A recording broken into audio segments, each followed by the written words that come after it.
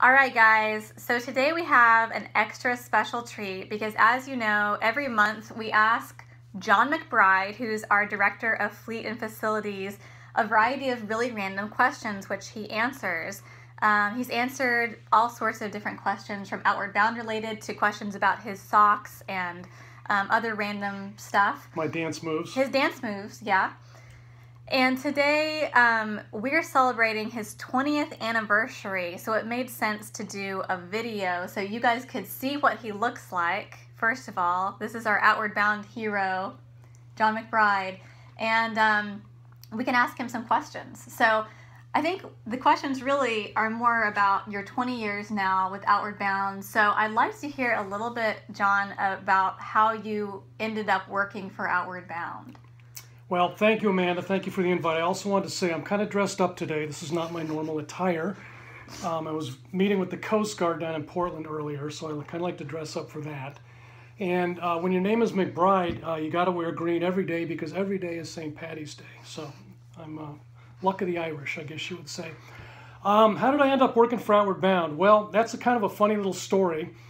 Back in the winter of '96, before my wife and I had any children, you know, you sit around in the winter and you kind of try to make the best of things, and sometimes you get in little spats, little marital spats. So we had one of our little marital spats, and I kind of stormed out and went for a drive and ended up down in Rockland. And I pulled into McDonald's to get a cup of coffee, went inside, which I normally don't do, but I went inside and I had a cup of coffee, and I was sitting there looking at the paper, the newspaper that was on the table. And I opened it up, and right there was a big ad that said maintenance supervisor, job wanted for maintenance supervisor for the Hurricane Island Outward Bound School. Mm-hmm. And I got this little tingle inside, and I thought, wow, Outward Bound, I know about those guys. I knew a few people that worked for Outward Bound. And I read through the job description, and it's like, I can do that, I can do that, I got that, I can do that. So it just thought, you know, I'm kind of in between jobs here. I've been working on the schooners for a number of years and running passenger boats, and I thought this might be fun. So I sent in my resume, took a few pictures of the house that I was in the process of building, and lo and behold, about a week later, I got a call from Captain Ed Dietrich, Nice. who was the director of fleet at that time, and invited me in for an interview at 5 in the morning. Captain Ed used to come in at 4. And so he wanted to meet with me at 5, so I said, no problem. So I went in and sat with him, and we had a great discussion. I liked Ed. I met Chris Wells, who's still my right-hand man. He was there at the same time. And we had a great chat, and Ed said, well, I've got a few more interviews to do, but he said, I got to be honest, I'm moving your resume to the top of the pile. Wowee. And a few days later, I got a call. He said, you're the man. And I said, that's great. I will be there at 5 o'clock tomorrow morning, and we'll get started. So I got to tell you about my first day on the job. I would love to hear about your first day on the job. First day on the job, March 4th, 1996. Still kind of wintertime, as you know, in Maine. A little bit of snow on the ground. So I come into the boathouse. This is at the old Rockland base. There was a big administrative building, and then there was the boathouse next door. So on the outside of the administrative building was a little box. It had a little red light and a little buzzer. And as I'm coming into work, I noticed the little red light is on and the buzzer's buzzing. And I came in and I asked Ed, I said, what does that mean? The light says high water. And Ed said, you know, I've been here 14 years. He said, I've never seen that light on or heard the buzzer, and I have no idea what high water means. You better investigate. Well, 2 hours later, I had the septic tank opened up, the cover off, the pumps out. I was head to toe in sewage. The pumps had shut down. And I spent not only my first day, but my first week on the job dealing with a pretty severe septic issue. And this is a building that there's 55 people working in. So we needed toilets that ran. We needed sinks that worked. And everybody was giving me a hard time because I made them go across to the other building to use the bathroom, and they couldn't use the sinks, and it was a real mess. But I'll tell you, everyone got to step over not only the septic tank, but me holding my wrench on their way into work every morning. And so I got to meet everybody, and eventually I did fix the septic. And I'll tell you, when you get the toilets working, you become Mr. Popular. So Oh, I bet so. life got a little easier after that, but that was my introduction to the Outward Bound School. And then from that first day, that first week, they were probably like, "This guy is a keeper. We're never going to let him go." If he can fix the septic tank, he can fix anything. Yeah. And little did I know, I'd be knee deep in septic for pretty much the rest of my career at Outward Bound. But that's okay. I don't mind it. Wow.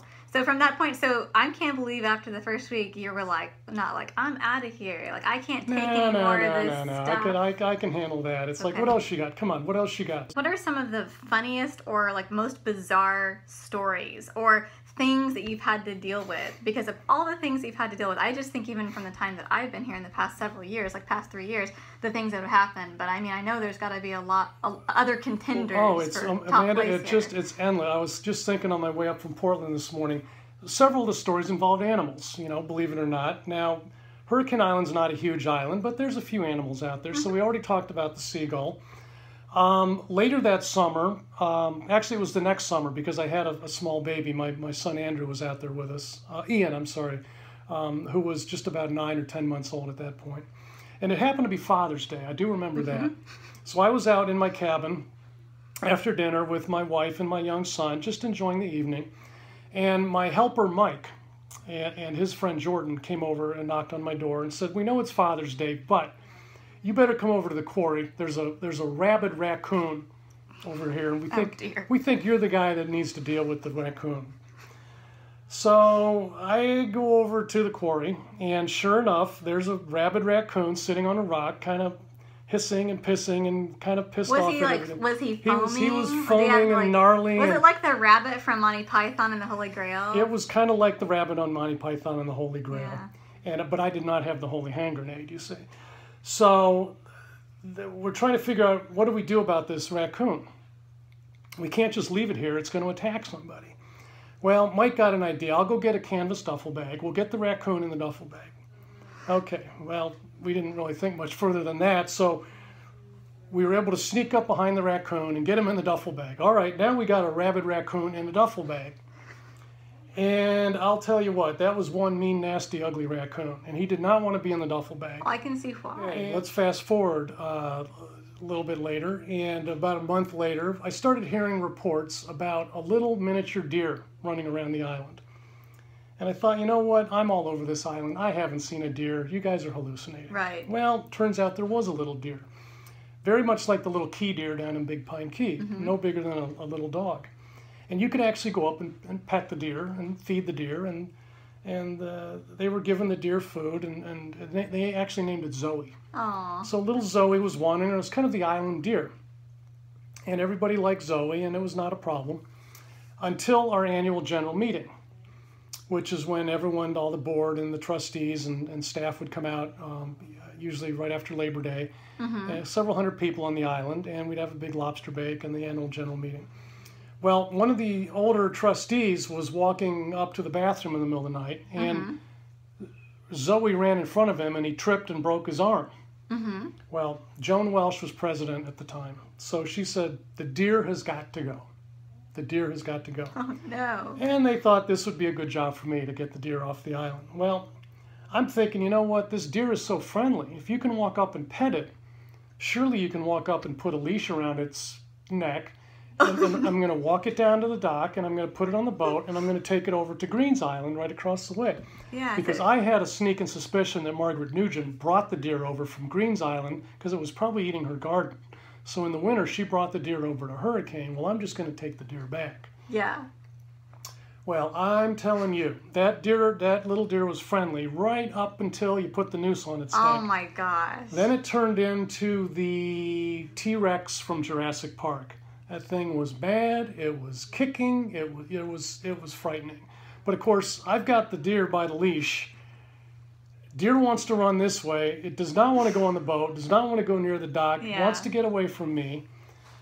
And Rob Dwelly was helping me out with this one, and we were freaked out. We didn't want to get, the thing was kicking and bucking. So finally, Rob distracted it to such that I could get up and get the noose off its neck. The thing bolted away into the woods. I don't think we ever saw Zoe again. We didn't see it again that fall, and by the time we got back the next spring, Zoe had left the island one way or another. Wow. So that was my other animal story. So I guess the moral of the story is, like, you wouldn't want to put a leash on a deer. Don't ever put a leash on a deer, even a key deer. They might look cute, but they do not want to be. They're not pets. They do not want to be. Yeah. They do not want to be pets. How would you describe Outward Bound to somebody? So you've been a loyal employee and for 20 years now. And surely you have people saying like, oh, you've been with Outward Bound for 20 years. Why have you been there for 20 years? Or have wanted to learn more about Outward Bound programs. So, I mean, what do you share with people when they ask you those sorts of things? Well, number one for me, I think it's a little special because my skill set and the needs of the job are just, it's a perfect synchronicity.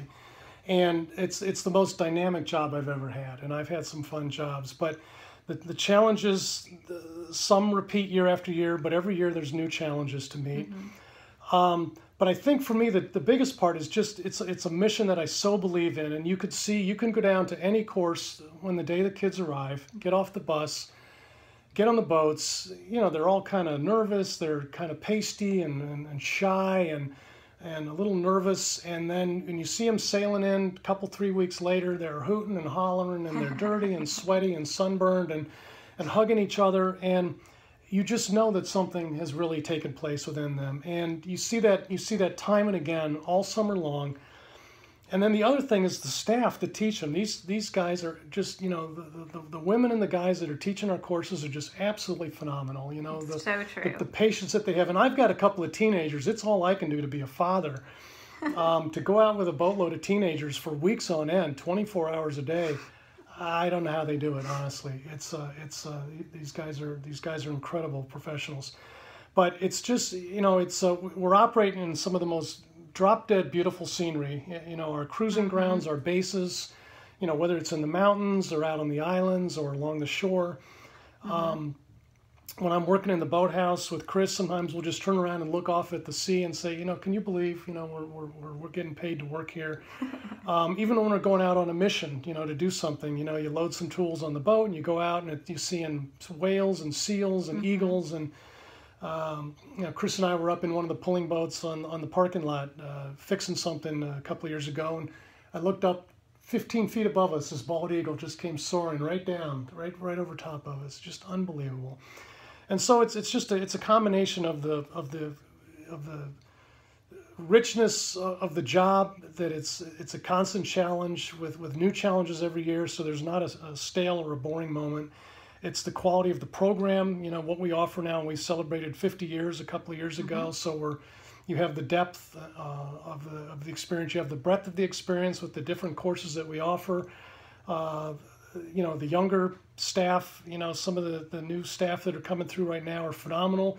You still have some of the older staff around, You're working with some of the same people, we're raising our kids together, we're struggling with the same things. We managed to kind of like the phoenix, rise from the ashes after the affiliation, and we're leaner and we're stronger, and we're running a real tight ship now. And it just feels so good every day. Even though, as I said, I just came from a meeting with the Coast Guard, who offer their own challenges in my life, but we overcome the challenges. We get these people on our side. They buy into what we're doing. They believe in what we're doing.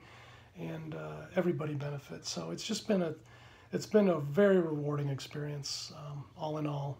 Even with the antics, the fun, we still have time to have fun, and we work hard, we play hard, we laugh and bleed and cry together, and it's a great time. Well, I'm so glad that you've been around for 20 years, and that I'm here now to ask you absurd questions all the time. So that's great. And I should add in closing here that if you have any questions for John for our Dear John series, email info@hiobs.org. That's info@hiobs.org. You can ask John anything. There's pretty much nothing that he's not willing to answer, Outward Bound related or otherwise. So thanks for being with us today, John. You bet, Amanda. It was great. Bye.